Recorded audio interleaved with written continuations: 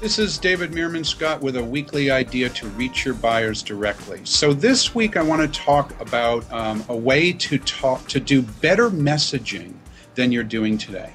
Most companies, when they're talking about messaging, they're thinking of things to talk about their products. It's faster, it's cheaper, it's better, and it all becomes product-oriented messaging. So here's the thing that you want to try to do. You want to understand what is it that you want your buyer personas to believe about your organization and or your products and services. And that's a really different thing than what your products and services do. Here's an example of that. So most car companies talk about their cars in terms of, you know, it's fast or it's easy to carry kids around or whatever, things like that. But think about an example. You know, virtually everyone around the world knows Volvo.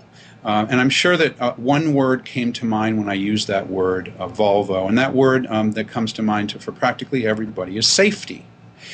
What Volvo is doing is they want their buyer personas to believe that they're the safe car. And again, that's really different than what the car actually does, which is move people around.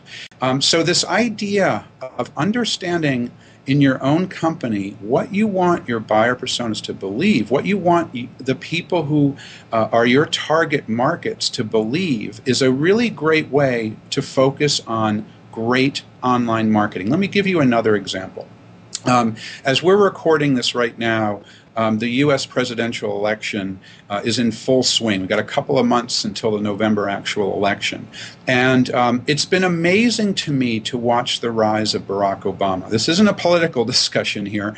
It's a marketing discussion. But think about Barack Obama from the perspective of marketing. This is a guy who doesn't really talk about his products and services, does he? He doesn't really talk about himself so much as a candidate. What does he do? He focuses on the people he's trying to reach, his buyer personas, or in this case, the people that he wants to vote for him or perhaps contribute to his campaign. And what does he want them to believe? Again, it's one word. It's really simple. He wants them to believe that he's going to bring change to Washington and change to government.